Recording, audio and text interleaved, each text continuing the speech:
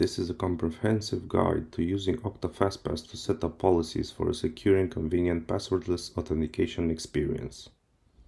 To achieve this, first you will need to log into your Okta account and go to the admin console. Once here, go to the Security tab and click on Global Session Policy.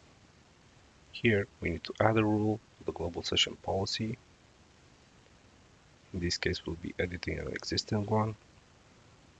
We need to establish the user session with any factor used to meet authentication policy requirements. And also, multi-factor authentication is not required.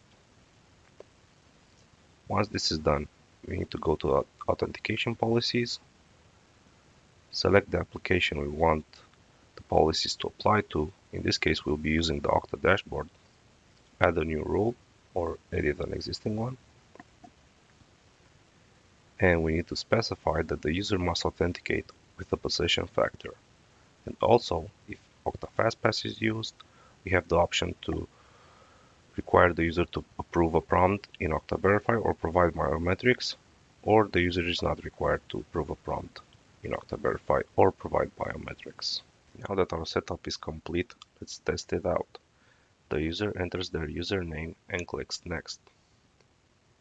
Okta Verify will verify the user's identity, and according to the policy we have set up, the user will be prompted to provide biometrics. After completing the verification, the user is successfully authenticated into the Okta dashboard. For more Okta support videos, check out the Okta support playlist.